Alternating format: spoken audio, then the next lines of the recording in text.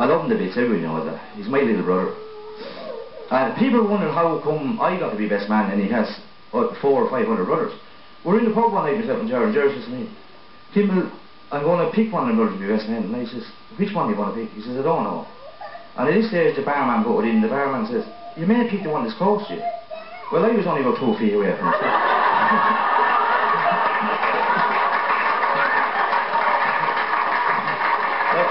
That's how I got it.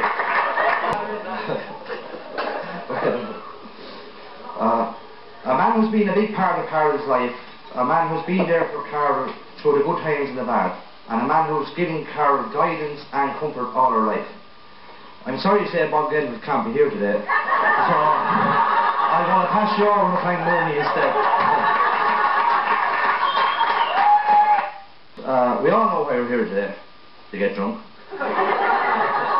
Obviously I know Gerald a long time, ever since the adoption came through.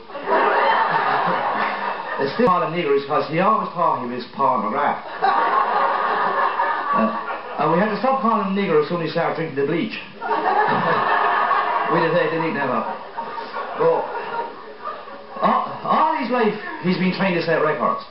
And fair play now he's set a few.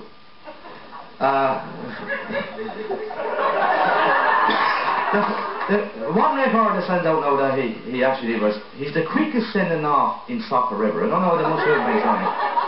He was actually still in the car togging out when the referee then red hot. And another one was, he was to 2 secondary schools in the space of 2 months. 2 different schools in 2 months. They came home, the mother says, what's wrong, Ger? He says, I don't fit in. The mother says, how come you don't fit in? He says, all my classmates are white.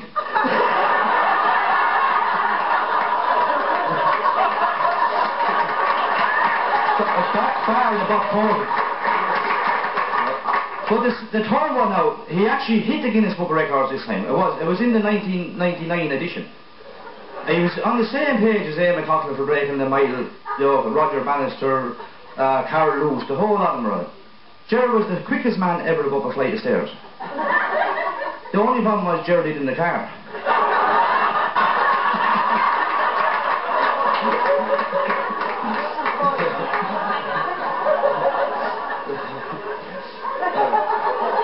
Anyway, I like to welcome Carol in the family. I forgot about Carol. I haven't mentioned Carol at all yet. Because God knows we could do with more family members. We're getting scarce at the moment. You know, I look out there, you only see 280. But I know Carol will love us. When she gets to know us, she'll love us. Like, we have 2 sisters that love us, and they love us a bit. One loves us that much, she moved 12,000 miles away. And the other loves us that much, she joined the Guards.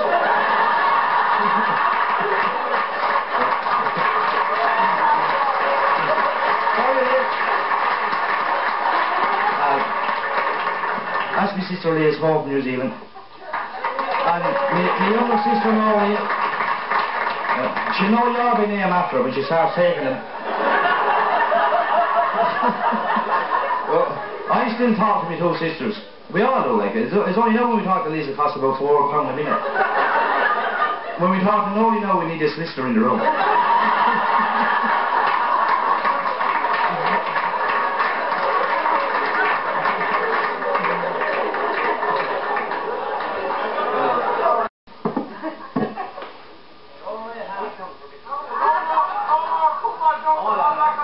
We're going to read a few cards now. Yes, I sound like Christina Hoolinger.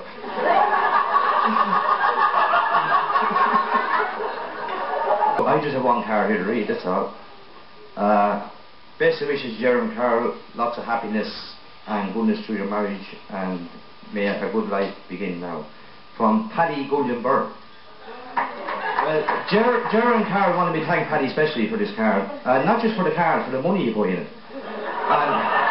It says they like to buy him a drink after if the barman's able to break a tenner.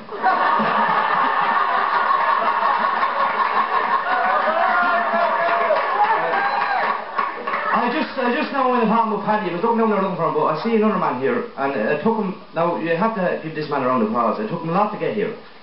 because we only heard during the week he's a phobia of big crowds. And he's a publican. We got Clem Pure down there, and they don't pay. And he no expenses spared at all coming here today. He went out the other day looking for an outfit, and he ended up in Heaton's, and he spent €29 on the whole outfit.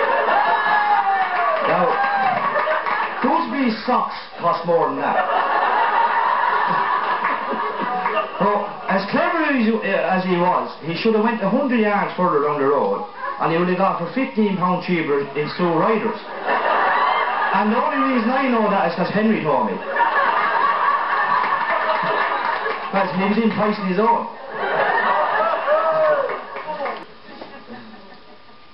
Oh yeah, one more story. We all know Ger has a few sayings in his life, and one of them is, I bet you. Every time he always knows, I bet you this, I bet you that. And he never caught me out until one time over in time, we were on the building site. Johnny Logan's, Jez, never forget Johnny, Laura mentioned him. Oh, he's not dead the way he said he was still. He's not here, is he? Well, we're on this building site one day anyway. Myself and Busby and Cody were walking outside in the house. That's the brothers now, not strippers or anything. That's their actual names. But we're walking on the outside of this house, and Ger and Frisbee and Henry and a few others walking inside. So every day we'd go inside in the house for lunch, into the sitting room. And I used to always sit in the one spot. But this day I went in, walked into the door and went to sit in my spot, and there was a pile of water on the floor. So I said to myself, I'm not going to sit here where the pile of water is, I'm going to sit in the corner. So that was grand for about 5 or 6 minutes. Ger says to me, you're not sitting very normally, Kim. I says, can't you, there's a puddle of water out.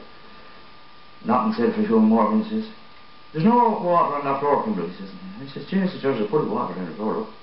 You're blind enough. He said nothing for another few minutes. He says, I bet you 20 quid, Kimberly, there's no water on that floor. I says, holy mine, Jesus, there's a puddle of water on the floor. So he says to me, I bet you 40 quid there's no water on the floor. I was getting tickets. He said, I stood up out of the chair, got down my hunkers on the ground, put my hands into the water, splashed it all about, waved up. I said, if that ain't fucking water, why is it? He says to me, that's piss.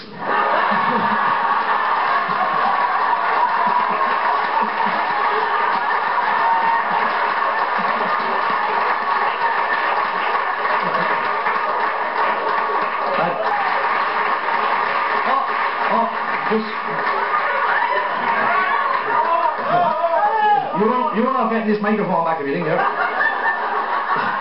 I'll take a bigger fella than you to get off it.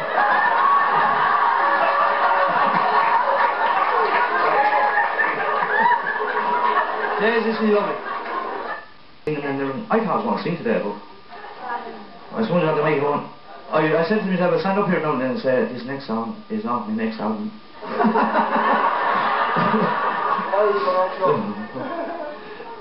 Or be like Busby, I see dead people.